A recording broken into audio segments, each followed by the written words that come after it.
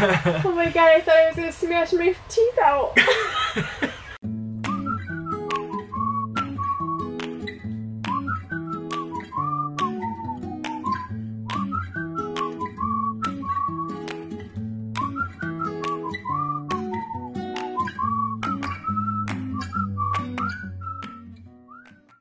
Hi everyone, welcome to Saturdays with the Timmermans. I'm John Timmerman. And I'm Lindsay Timmerman. Thanks for watching. Thanks for being here. We're happy to have you. Today's show, we're going to do something pretty fun. So, Lindsay and I, when we're traveling, we're in the car, or we're just sitting at home and, you know, we want to just talk and not watch TV or something like that, we play questions, which is just what it sounds like. We just ask each other questions. Whatever questions, like could be like super simple. What do you want the weather to be like today? I don't know. Like it could be anything, or it could be super complicated, and we could talk about life and like future and things like that. So we decided, Lindsay actually had the idea to do a round of rapid fire questions today on the show. Be fun, lighthearted. Yeah, something different. Probably pretty funny. Yeah. Yeah. Want to start? Are you ready? Want to rock, paper, scissors for who goes first? Okay. Okay, best of three. You call it. Rock, paper, scissors, shoot. Rock, paper, scissors, shoot. Rock, paper, scissors, shoot. Rock, paper, scissors, shoot. 1-0. Rock, paper, scissors, shoot. Rock, paper, scissors, shoot. Yes! Okay. Alright, think. Rock, paper, scissors, shoot. Rock, paper, scissors, shoot. First question. Ready. What's your favorite color? Gray. What's your favorite memory of your life that makes you laugh without fail? When I was even younger, with a really good friend of mine, Ryan, who I grew up with, when we were like, I don't know, probably like 10, 11, 12, somewhere around there, we used to go out into the his backyard butted up against a like farmland, and we used to take his brother's dog out back and just sprint as fast as we could. Like it was a game. We used to sprint as fast as we could through the field, just waiting for his brother's dog to like take our legs out, because he was like such a like happy-go-lucky dog, and he always used to run around and like jump up and like play and like run after sticks, and he was still kind of like a growing up puppy. So we used to just be like, ready, set, go, and like full speed sprint, and just, dog's name was Skylar. Skylar used to run up next to us and behind us and like just weave in and out and like run around. I was just so happy that eventually he would like run into one of us and like take us out. And like that's the person that lost the game, is the person that got taken out first. Skylar wins. So Skylar usually won, yes. But that makes me laugh every time I think of that, because again, pretty ridiculous. Yeah. Pretty good description of my childhood. Yep. Next question. What's your spirit animal and why? The one thing I can say, or the first thing at least in this short time frame that comes to mind, is I think I like most quickly connect with like a gazelle, right? They're like lean and they run really fast, and I think I run or I go fast when I really want to, but they're also like hopping and they make it look like joyful, and I'm always looking for like the happy and the positive.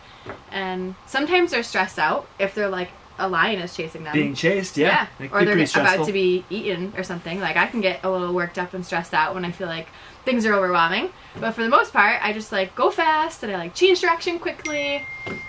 And I just feel like there's like a lightness. I don't really know if that's my true spirit animal, but for today, that's my answer. Today you're a gazelle. Today I think I connect with the gazelle. What's one thing that business has taught you about yourself? That I am capable of focus.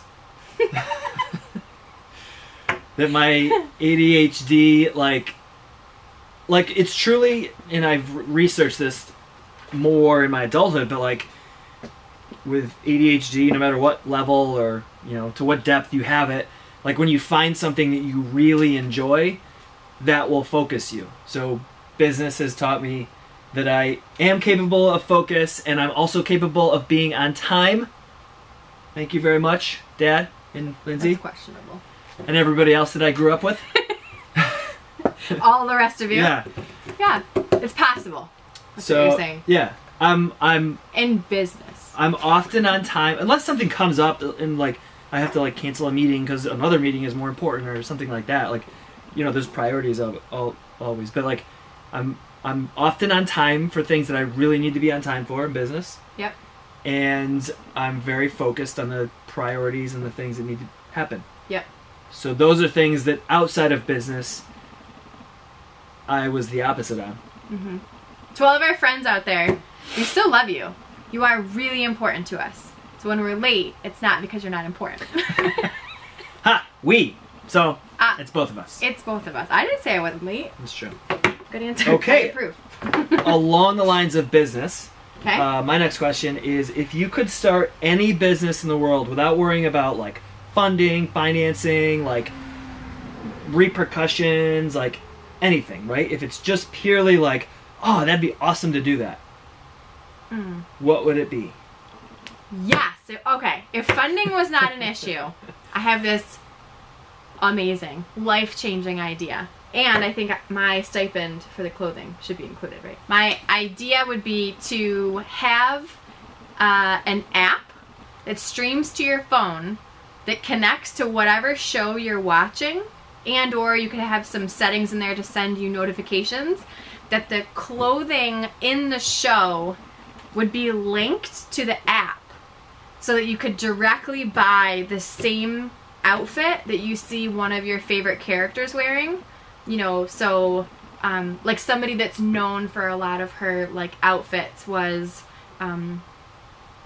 Juliana Margulies' character from The Good Wife, and Robin Wright from House of Cards. They're kind of known for those like staple outfits. So if there was an app when you're watching the show that you could click the link for that episode and it shows you all the outfits, and then you just save your credit card, add to cart, and it ships it to your house. And then there was also a feature where it was like, this is the exact outfit, but then here are a number of like look-alike outfits. So if those are a little bit more cost efficient, then it ranges to a wider bracket or demographic of customers, and it fits into your budget. That would save me so much headache. I would love to make that app. Of course, I really want us to make it, so nobody, like, unless you want to help us. I want that app. I was just going to say, so you actually bad. Probably wouldn't even be that mad if somebody actually went and made this thing, because then you could use it. Yeah, done. I'm going to edit in a flashing thing along the bottom that says, call 1-800-LINDSAY to invest in app companies. She is ready for your call. Please call. Please give me some financing. What's your favorite food? French fries. Really? Okay. You knew this. Yeah. I thought you were going to say crunchy. Oh, food group. I said, the first time we met, My favorite food group is crunchy. Anything. All of it. All of crunchy. What is your favorite exercise? I don't think this is your question, but this is how I'm choosing to answer. My favorite exercise is reflection, where I challenge myself to ask myself, what did you learn from this? So, mental experience? exercise. Yes. Alright, I'll take it. What character or person or combination of people do you think best represents you as a person? Like TV character? Like TVs, movies, animated characters, historical figures. If there's like a celebrity. I feel like I would pick George Clooney. You're just flattering yourself, aren't you? No, so I feel like I would pick George Clooney because we have, we've heard that he, like, out of all the actors, and I guess we said actors, not necessarily actresses, but like all the actors out there, we have some people that are in the TV and movie industry, and they said that George Clooney, out of all the people they met, is the most down-to-earth, just the most genuine, the coolest, like, you know, sort of level-headed, right? You hear a lot, somebody gets famous, it goes to their head, they start treating people like they're lesser, they're not as important. So I feel like George Clooney, not only does he always play like a calm, cool, collected character, but he just sounds like somebody who's genuinely, like, cares about people and, like, you know, doesn't let success go to their head. And like, obviously I'm not anywhere close to like financial or famous or anywhere near George Clooney, so I'm not saying that part. But I feel like if I was to be in his place, like, I'd be the same way, right? Like temperament and persona is like a similar. Like if Jackson Joby turns into $100 million company, when Jackson Joby someday turns into $100 million company, like, I feel like I'm not going to spend money on like Ferraris and Lamborghinis. You know, we will have a very nice house, but that's only for the family. That's the reason why. It's an exception. But yeah, like, I don't know, like material things aren't like a huge focus for me. Like, I love building the business and I love that. Like, so I wouldn't let the money or even like fame go to my head. I'd like to think so, at least. So George Clooney in the movies, because he's calm, cool, and collected, and I'm usually pretty calm, cool, and collected. Wouldn't you agree? Like, yes. In situations that maybe or should be stressful. Yeah. And I'd like to think that I treat everybody with respect. Yep. Yeah. You do. John is the calmest, coolest, and the most collected out of anybody I've ever met. It's true. Thanks, Mom. Good job, Donna. And Dad. Yeah, they And both. They both were. What's your biggest pet peeve? I think my biggest pet peeve is people that are arrogant and people that are very full of themselves. I don't know. But I also recognize, and like, I have to, you know, work through, and I remind myself that, you know, everybody's got their stuff. Everybody's working on their own stuff. And this, you know, when I see somebody that's arrogant, I've gotten myself to a point now where I try to remind myself, like, there is more depth to that person than that. This is just their front, and for whatever reason, like, maybe this is how they're presenting themselves to you or to other people around them or to the world, because they have their own stuff underneath. So it is a major pet peeve of mine, but I also know that, you know, most of the time that's just a front for the other stuff that they hide that they don't want other people to see. Ready? Don't cheat. Look at you, babe. Okay. What is one of your most favorite memories with me? Going to Jingle Jam on our first date. And that's one of your favorite memories? Going to Jingle Jam on our first date and literally being the oldest people there, except for the moms who were bringing the 12 and 13-year-old girls to the concert because they couldn't drive yet. Yep. That was the first thing that popped into my head. You can bring 3 things to an island that you know you're going to be stranded on for the rest of your life. What do you bring? Oh. I would bring a water filtration system so that I can, like, clean and replenish my own water. I can use whatever water is available. Good one. I would bring some, like, tools. Okay. Like hammer, shovel, nails, and kitchen tools. Technically that's multiple Knives, things. a couple bowls. 3. Kitchen tools. Kitchen tools. Tools. From the kitchen like and tool to time. build the house. Like tool time. Yeah, like a knife. Yeah, like that a thing. suitcase. Yep. You can go buy at Lowe's or Home Depot Yes. with a bunch of tools. Okay, got it. And on the back side, like knives for the kitchen. So a tool kit with kitchen tools. I can bring any 3 things. I can make it up. Okay. Okay. And the third would be soap. So I could clean my hands, I could clean the dishes, I could clean, like, all the things. Yeah. And then I won't, like, I'll decrease the likelihood of infections. Soap and an emergency first aid kit. That's 4 things. So inside my first aid kit We'll go with soap. is also soap. Okay, fine. What are 3 songs on your soundtrack for life? Wanted Dead or Alive by Bon Jovi. Which is also his go-to karaoke song. Absolutely. Yeah. Get a couple cocktails in me and that song's coming out. Done. A Metallica song. Fade to Black. Okay. Or One. One by Metallica. Okay. Which I actually don't even know the meaning of the song. So I hope it's not anything terrible, but it's like a super long song. It like builds up from nothing. And it's like all instrumental.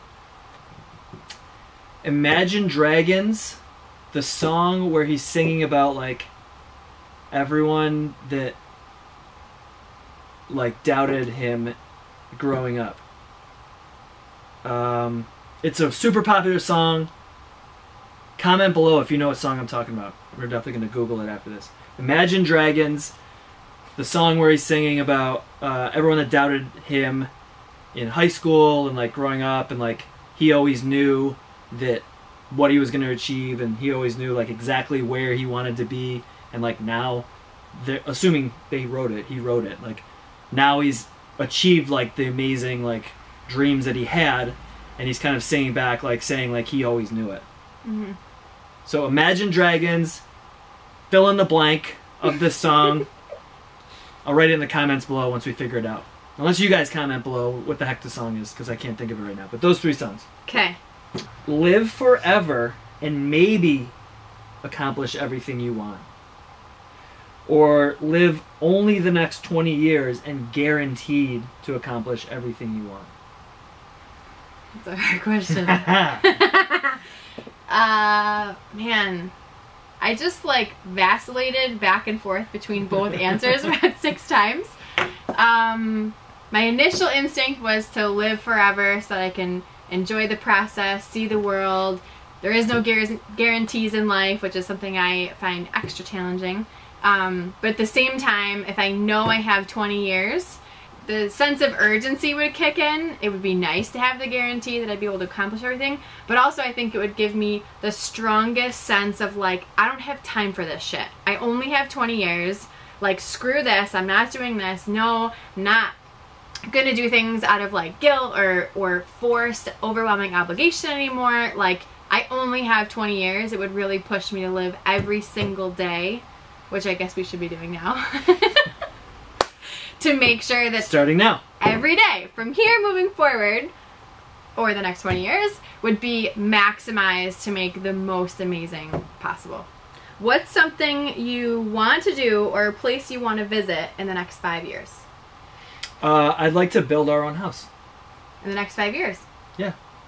Goals. I mean, not literally me building the house, but like I'd like to, like, with you, like design our house and like pick things out, and like I know it's gonna be a lot of decisions, and it's probably gonna get to the point where it's just like we just want this thing built. Yeah. But like, I think that would be super cool, is like creating our own house that like we're gonna live in. Yeah. Hopefully forever or for a long time. Yep. And I think that makes sense. Like, I'm a very practical person. Like, you know, I don't like dream like of things that aren't practical to life, right? Hence me not wanting like a Lamborghini. But like a house, you're spending so much time in, you're sleeping there, like you're spending a third of your life there, or whatever, however long you sleep. So like, yeah. Yeah. House. Wine or chocolate for the rest of your life. You can have one or the other, but not both. Wine. Red wine. Cabernet. Yep. Okay, so it's safe to say that our wedding weekend was one of the true highlights of our whole life. What was one of your most cherished moments of the whole weekend? Of our wedding weekend? Yeah. I mean, actually, the moment of getting married to is the obvious one. I know, but you're not forced or obligated to like say that one. Well, I would say like that's the one. Okay. Like the actual moment of like marrying you, because like I don't know, like leading up to it was all the planning and all the moving pieces like being put into place, and then like once we were married, like it sort of felt like, you know, not that it wasn't all fun.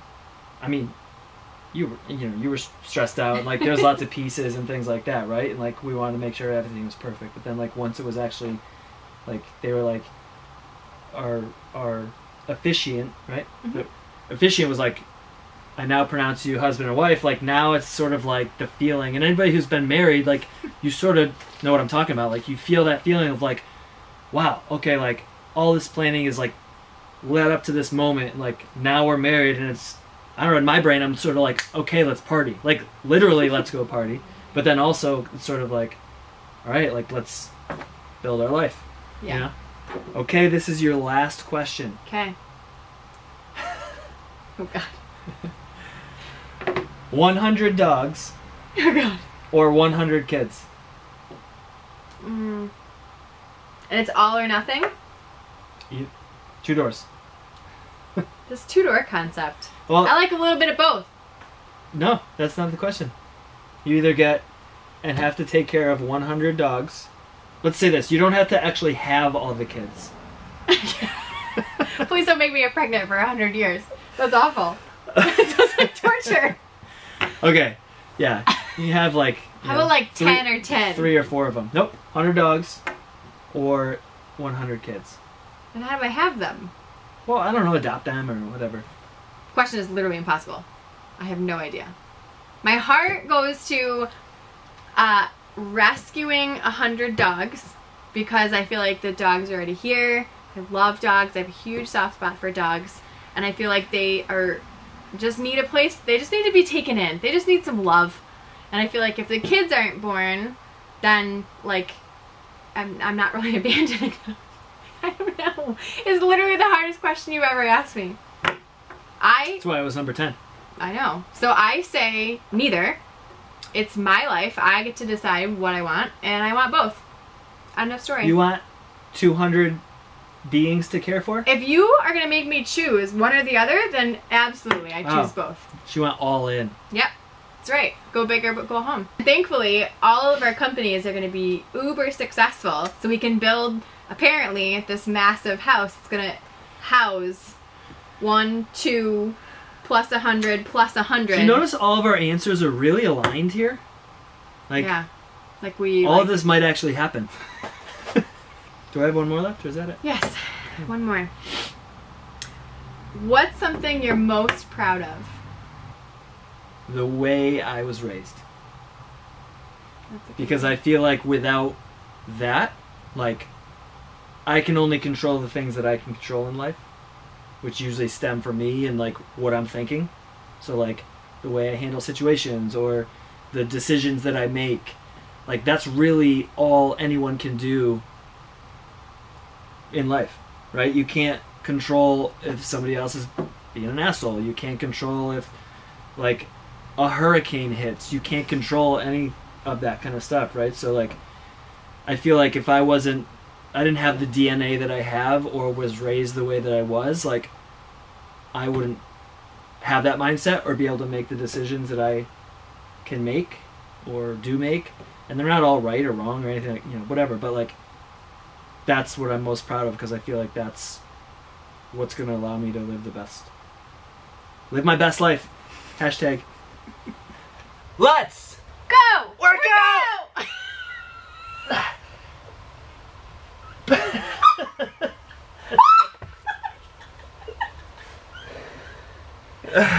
Oh my god, I thought I was going to smash my teeth out.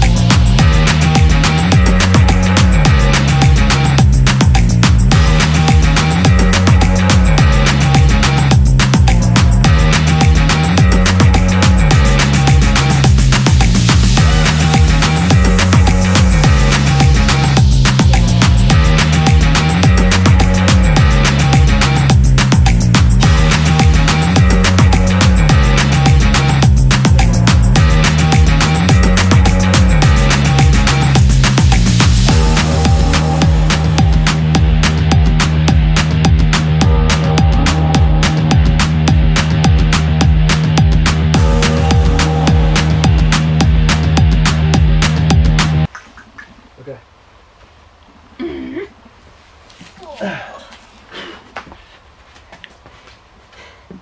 think I gotta go back a little bit.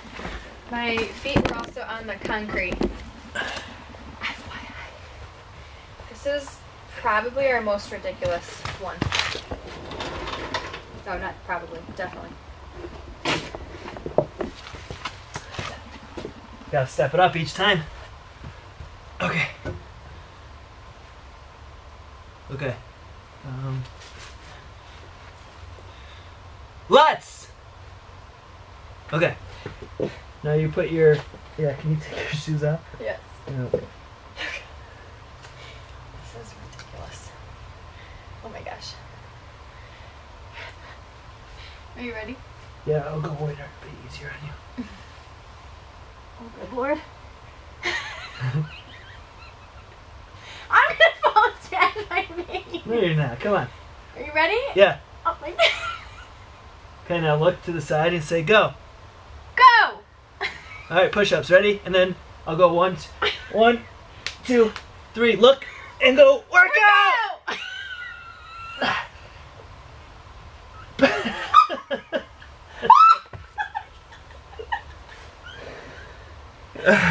Oh my god, I thought I was gonna smash my teeth out.